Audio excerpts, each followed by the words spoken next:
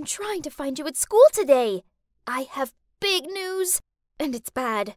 Real bad. Don't leave me hanging. Mom says we're defo moving to California by the end of the month. What? No way! That's a 2-day drive from here. Yeah, I know. But Mom's marrying David. The same David that's scared of spiders, cockroaches, and everything? Yeah, that guy. He's been trying to get her attention for ages, sending her flowers, playing the guitar on her porch. Then last week, he even climbed up the oak tree so he could hand her flowers through the bedroom window. Okay, that's kind of creepy. Ew. Tell me about it. But you know, the worst part is, I have to transfer to another school. No. Lisa couldn't move away. Who would I sit with at lunch? Who would I watch corny movies with? Ugh, we've been besties for years. We couldn't just be separated like this. No one would ever understand me like she did. We were like two halves of a whole. Her dad had passed away, so she only had her mom, while I only had my dad. And yep, that's my amazing dad. It's been just me and him for the past 10 years.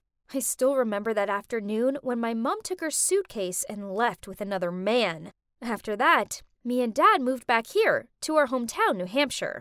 It's only when I got a little older that I found out Mom and her lover scammed Dad out of everything. So Dad's been working his butt off to open his own repair garage to provide for us both ever since. It isn't fair. My dad's a hero, and he deserves to be with a better woman. Hold on. Yes, he deserves a better one. And who wouldn't be better than Lisa's mom? I needed to tell Lisa about my plan right now, so I immediately ran to my room and phoned her. Girl, I have the most genius plan ever to keep you and your mom here with me. Please, I'm all ears. Anything. I really don't want to move to Cali. Okay, listen. Let's set your mom up with my dad. He's a good guy, and that means we'll be sisters. We both squealed excitedly. Lisa always wanted to have a dad. A nice one, not that David creep. Ugh! I could see the envy in her eyes when I spoke about the funny pranks I played on my dad.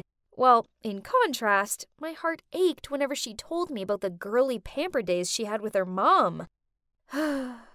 Okay, first, research is important. We spent all night looking up their horoscopes, name astrology calculator, and even physiognomy.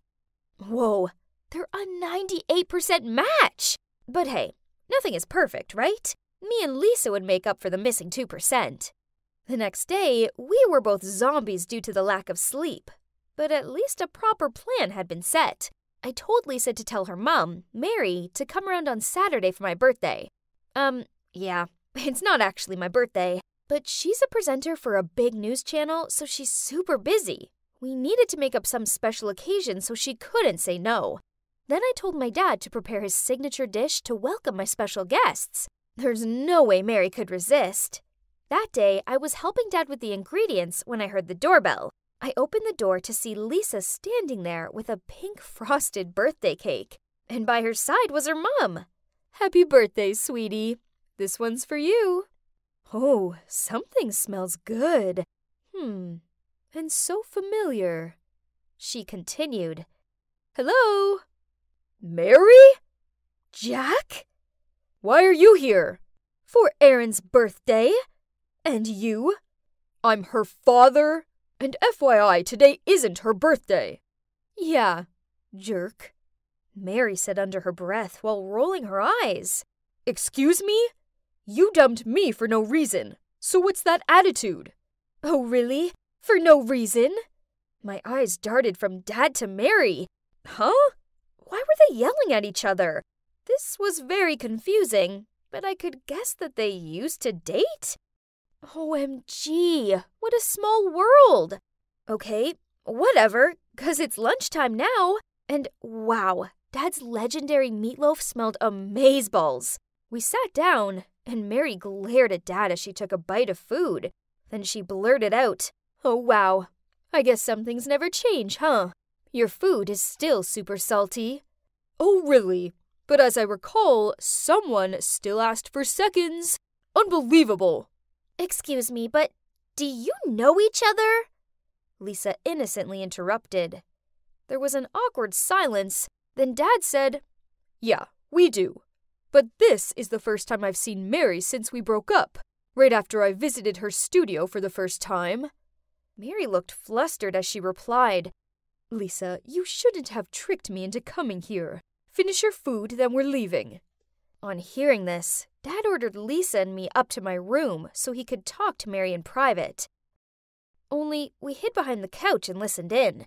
Turns out, on that day, Mary took my dad to the studio to watch her first filming as a news presenter. After that, she'd passed by the waiting room and overheard Dad talking to someone. I clearly heard that person ask you how I looked, and you said I was still the same old Mary.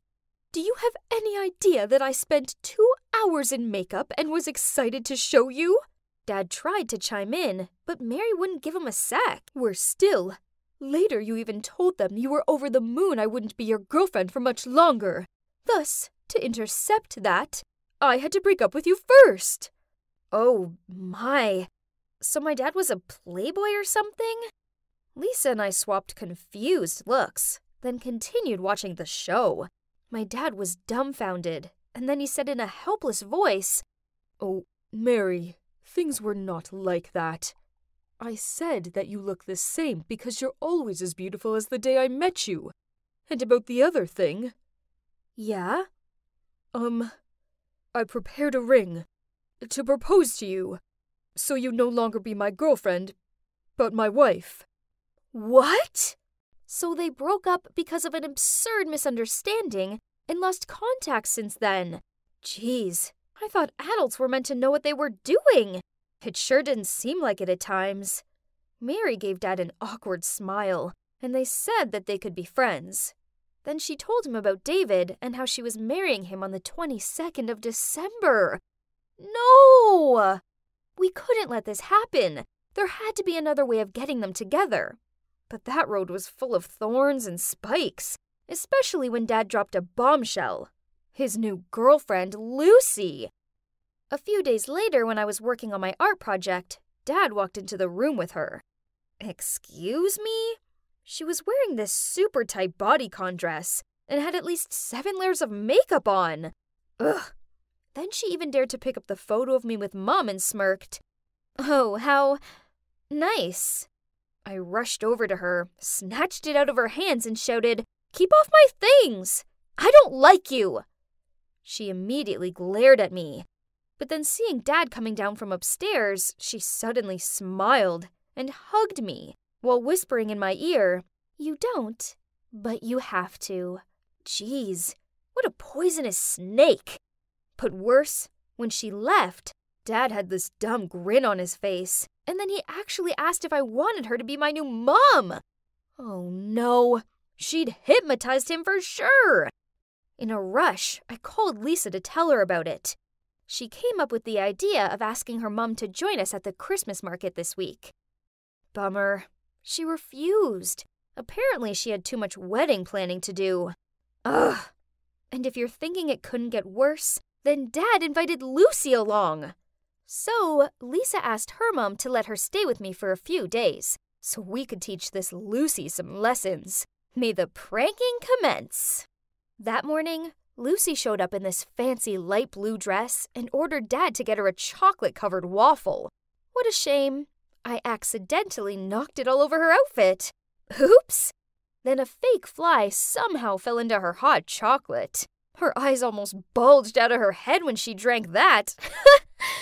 But she just gave us a cunning smirk, then grabbed Dad's arm and cuddled close to him. Unbelievable! But you know, diamond cuts diamond.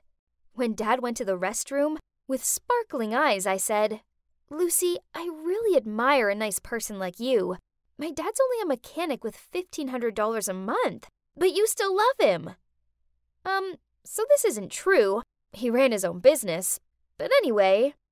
No way! He looks rich, though.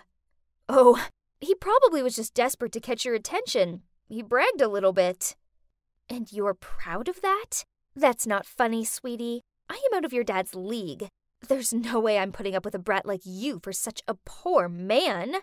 Right at that moment, my dad returned and, no surprises, they broke up.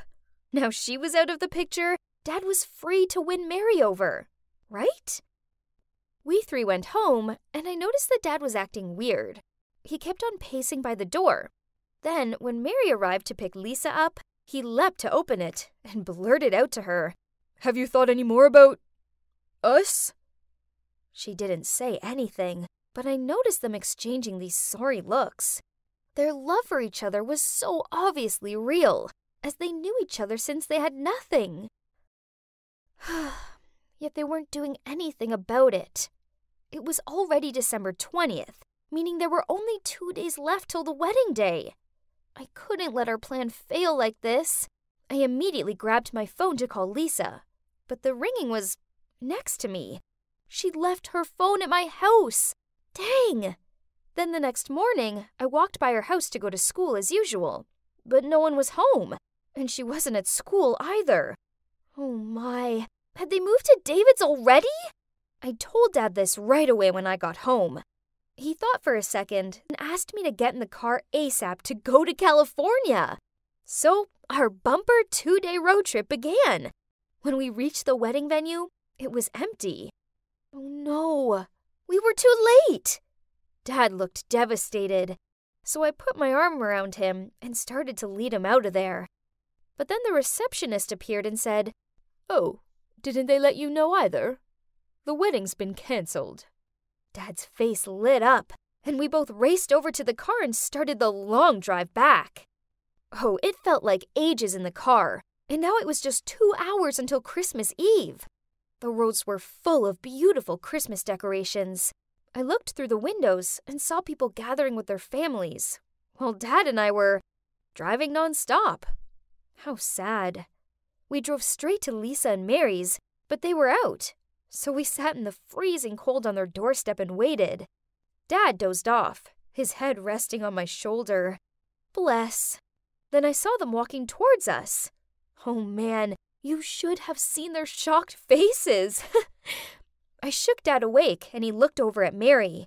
She dropped her bags and looked at us astonished. Then Lisa told us the whole story.